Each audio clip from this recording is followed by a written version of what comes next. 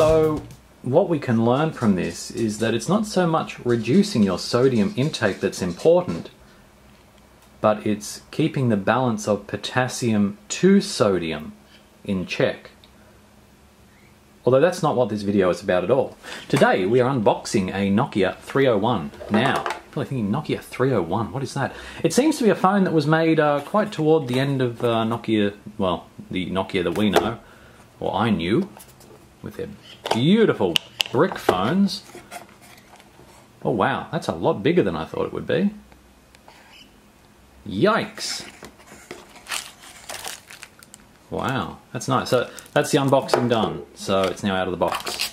Not too exciting. There's a bit of protective plastic, not on the phone, but I can attach it myself. That's very kind of them.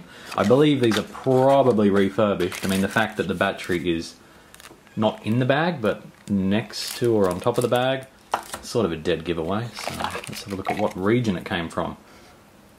2 prongs, so what market has 2 prongs, much like the US and Japan, but has that sort of text on the top, which I can't focus on, so I'm not zoomed in enough.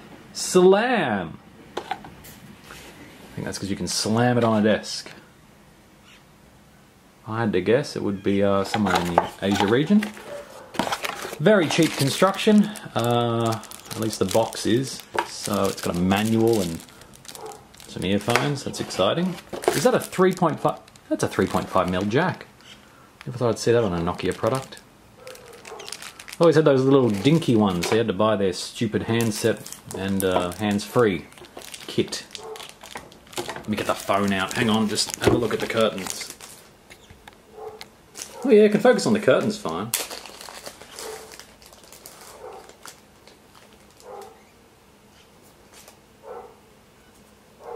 Wow, that's it's a bit bigger than I was hoping.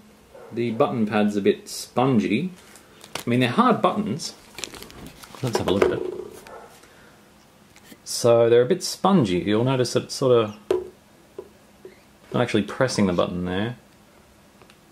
So I would recommend not buying one of these. Although, I mean, if you're looking for 39 days standby life, what does this just slide? Is it one of these slidey ones? No, I need to sort of dig into it. Curtain mode, activate. At least it has a micro USB.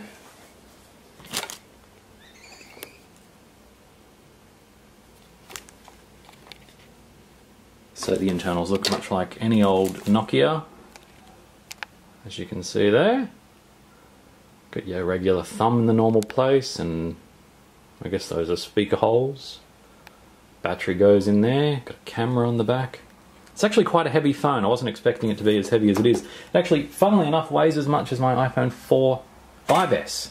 So now I'm starting to contemplate seeing how big the phone actually is, whether I should maybe just stick with the iPhone.